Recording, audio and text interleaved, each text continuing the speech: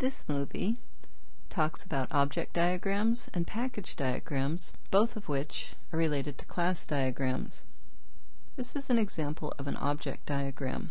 An object diagram illustrates the structure of the system at a particular moment in time. So that means that an object diagram is like a snapshot. And this makes it, of course, a static diagram. Object diagrams both check and refine class diagrams by showing instances of classes and their relationships in various configurations. So just as an object is an instance of a class, an object diagram can be thought of as an instance of a class diagram. And object diagrams look a lot like class diagrams. They use much of the same notation. For example, the association between these two objects here. Object diagrams show instances of classes, which can be anonymous. You see these two here are anonymous instances of a class. And they show the links to other objects. So we've got objects shown in these rectangular boxes. You can include both the object name and the class name, just the name of the object or just the name of the class. And the links between objects, the associations of various kinds. As you see here with these straight lines, you can show multiplicity, and you can also optionally label the associations between objects. In this example, object 1 contains object 2 and is also a parent for these two anonymous objects.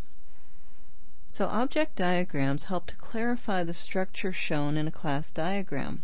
They're great at showing example configurations of objects. Let's move on to the package diagram. Like object diagrams, package diagrams can be seen as a type of class diagram. And package diagrams focus on packages. And as you can see, this is an example of a package. It looks like a tabbed folder with the name of the package labeling it. Sometimes you'll see the name of the package here, sometimes you'll see it up on the tab.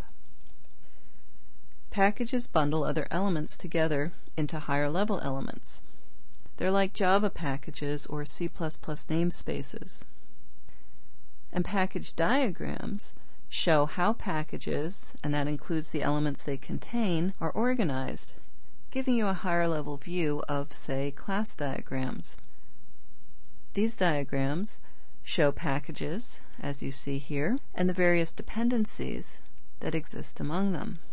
This dashed line with the open arrowhead represents a dependency, and as you can see, you can label or stereotype the dependencies to show different kinds of dependencies. Here we have merge, and over here we have import. By the way, packages are most commonly used to organize classes and also use cases, but a package can contain any UML element. So even though you'll see them and use them most frequently to contain classes, they do offer you a lot of flexibility in your UML diagrams.